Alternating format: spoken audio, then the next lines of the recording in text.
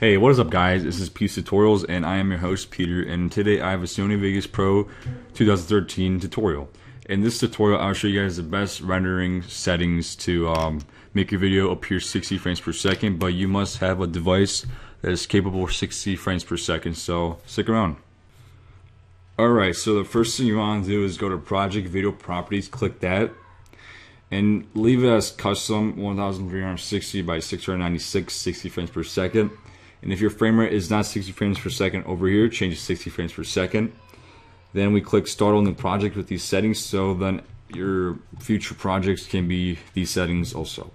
Then click OK. Then we go File, Render As. Then we're going to create a template for these settings. So the first thing you want to do here is go to Main Concept, AVC/AAC. It runs MP4 or AVC. So click that arrow and click that arrow and go down to Internet HD 1080p.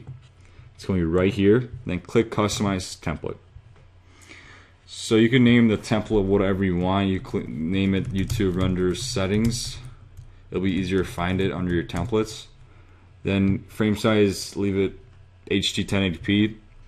Your frame rate changes to 60 frames per second, and uncheck this because usually the frame rate changes as you upload it to YouTube or whatever. That's what some people say on YouTube.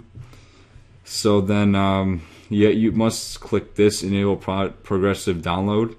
And for the encode mode, if you have a CUDA available, to check that you go check GPU. I don't have a GPU available, so I click render using CPU only.